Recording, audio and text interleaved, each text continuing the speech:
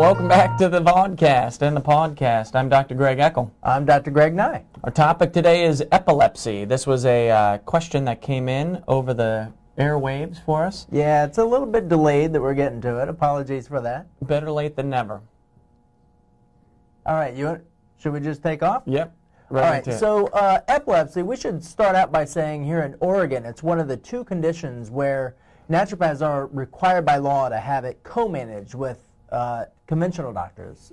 Cancer is the other case where naturopaths are not allowed to be the exclusive provider of care for someone diagnosed with epilepsy. And there's a whole political background on that. I think it was a turf war when the law was written, and you know, that is just historically what we're left with here in Oregon. So that said, epilepsy, it's, you know, the conventional management for epilepsy is like the conventional management for most things. Right. Actually. You give a medication. You give, multiple.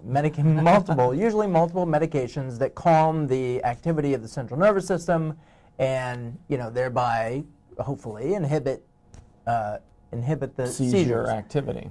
And so the role then for the naturopaths with epilepsy, as with anything, is to provide the various nutrients, the conditions that will make it most likely that the nervous system doesn't go into that reactive state where a seizure occurs.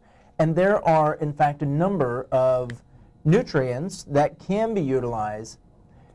Actually, before I get into that, we should point out that there are a number of causes for seizures. Right. And just like anything, naturopaths are obsessed with the question why. Why is it happening? Right. Why? So find and identify the cause. You want to run through some of those? Yeah, so you've got hormone imbalances. There can be traumas to the body.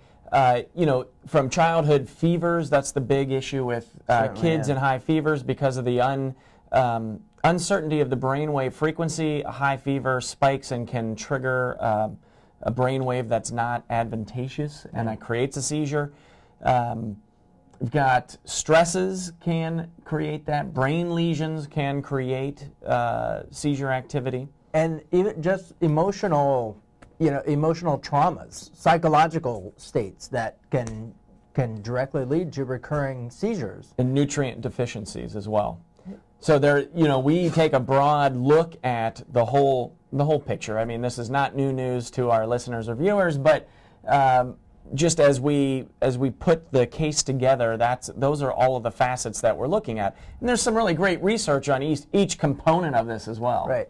And so in our experience here, I could give an example of a particular patient with seizures, recurring seizures, and it was really a psychological issue that in order to get at the cause of the seizures, most of our time was really spent in counseling for the most part. And the other therapies were sort of adjunctive, and it was getting into those deeper emotional and psychological issues that were feeding into the seizure state and ultimately led to a resolution of the seizures altogether. Nice.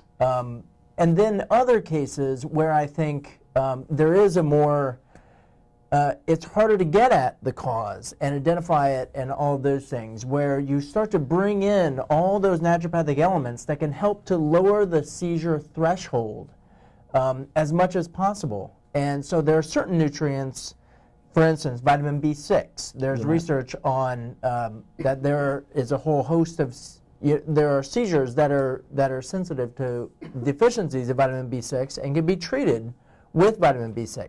Another nutrient that has been studied and can help to balance out brainwaves is inositol, which is it's sort of one of the unknown B vitamin. It falls in the B vitamin category, but inositol is another that can help to balance brainwaves, and it works synergistically with some other nutrients.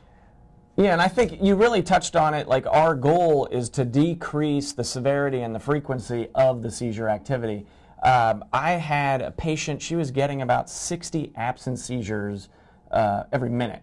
And you wouldn't really catch it if you weren't tuned into 60 a minute? 60 a minute, like almost every second. Just quickly, real in and out, in and out. She'd just kind of flutter her eyes to the left, and she would be right there with you in the conversation. And we got those slowed down to about 3 per day. And these are, I think a lot of people don't realize that there is a lot more seizure activity that is happening out there. Yeah. This is not just grand mal seizures where you see the person on the ground shaking. These can be little brain glitches that happen where basically their eyes just flutter up to the left or to the right. And that tells you what the location in the brain is, where the seizure activity is. But it can be really subtle. So it's not the major shaking, that, drama that's pretty rare that you see on television around seizure activity. And for her, what really worked is we did hormone balancing, right? So you were talking about those nutrients. For her, it was really around the advent was around the beginning of her menses when she started bleeding, and had carried on for about 5 years. Now, she was on medication.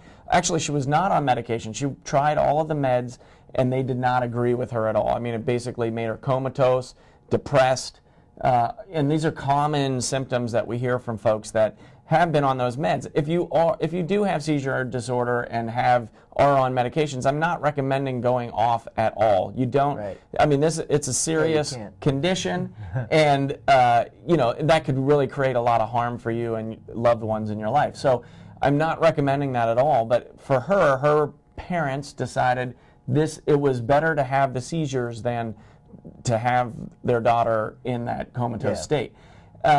And we were actually really able to limit that down with doing Chinese herbs and acupuncture and physical medicine. It was a pretty intensive treatment plan. And then we also did the progesterone. There is a lot of great research around also using progesterone for the hormone component of seizures, if there is one.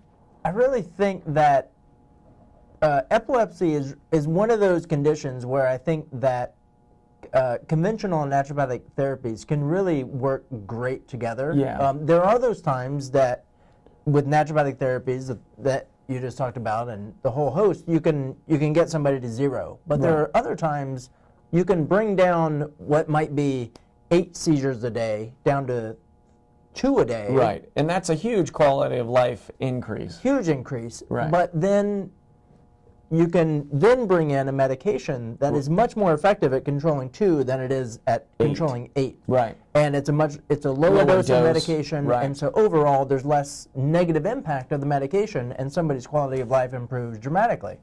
So you had some success with low dose naltrexone. Naltrexone, yes, and that's one. So naltrexone is a therapy. It's too much to go into the whole pharmacology of it right now, but naltrexone is a therapy that works on the opiate receptors of the brain. So our bodies produce endorphins, which bind up those receptors, and naltrexone is used at very low dose, not high dose at all, very low dose, and it affects the opiate receptors of the brain, and in doing so, at least in a particular case that I have used that with, it seemed to make a significant difference in the frequency and the severity of the seizures that were experienced. So again, those are just the kind of things that in the naturopathic toolbox we tend to go to, the less invasive kinds of therapies that can help to balance. There is the ketogenic diet as well, which we haven't, usually we will talk about diet up front in these episodes, but there is some really interesting, compelling research on a ketogenic diet, and we have used that. I've used that successfully with folks. It is a little bit harder for folks to carry out, but it is worth looking at as far as another facet of the case. Yeah, there are a lot of resources around that. Books, and even I think Johns Hopkins has a whole, so it's an inpatient manual. Right. They have a, where you you go in and check to implement the diet. Right. It really can be intensive and need a lot of monitoring. Yeah. So, all right, I think that wraps up our epilepsy discussion. Right. Thank you for the question, and we'll take more questions at questions@naturecuresclinic.com. Send us a note, and we will get to it when we can. Yeah. And thanks for listening. Thanks for joining in.